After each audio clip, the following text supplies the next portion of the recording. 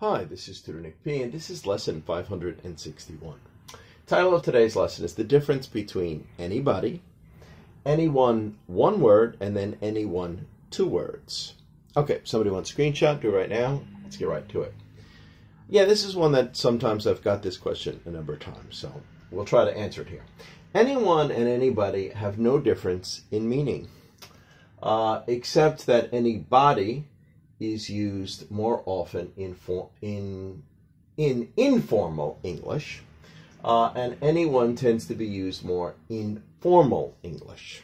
Okay, but as far as the meaning is concerned, there's no difference. So it more or less depends on the situation that you're more likely to use one than the other. But could you use the other one? Could it slip in sometimes? Yeah, probably. Would it technically be wrong? Not really. It's just this is the way it's used more often. Let's continue.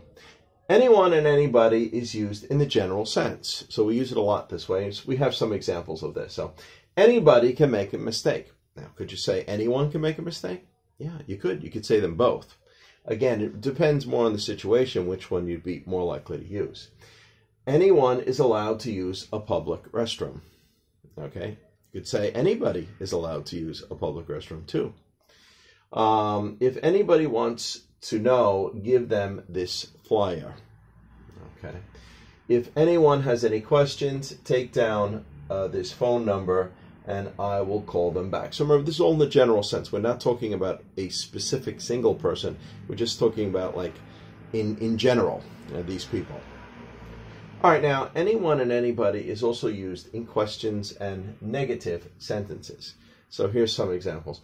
Would anyone like some cake? Like, especially if there's a group of people there, you know, they're coming out with a big cake. And you're saying, would anyone like some? I can cut you a piece of cake for dessert. Okay. There wasn't anybody who complained. Okay. So again, these could be flipped. You could say, you know, there wasn't anyone who complained either.